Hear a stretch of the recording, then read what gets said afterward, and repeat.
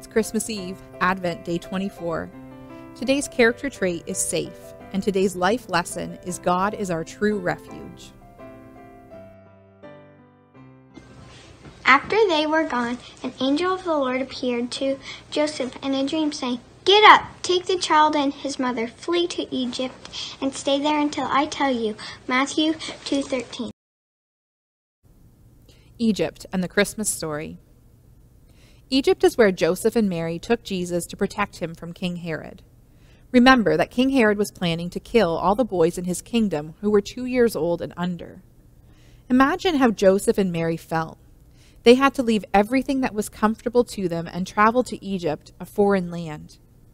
But God knew Egypt was a safe place, so he sent them there to protect Jesus. Joseph and Mary raised Jesus there until King Herod died not much later. As a young boy, Jesus was a refugee living in a foreign land. A refugee is someone who lives in another country instead of their homeland. Do you know who else are refugees? We are. The Bible calls those who believe in Jesus foreigners and temporary residents, or spiritual refugees on earth. We don't belong in a sinful world. Our real home is with God, living on a new earth without sin.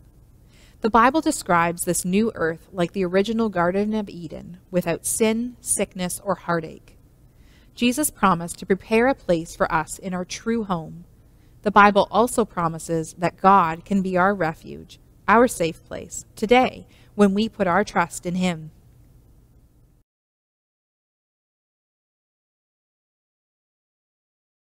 Heavenly Father, you are our refuge when we need you. Teach us to be a safe place for others in need. Amen.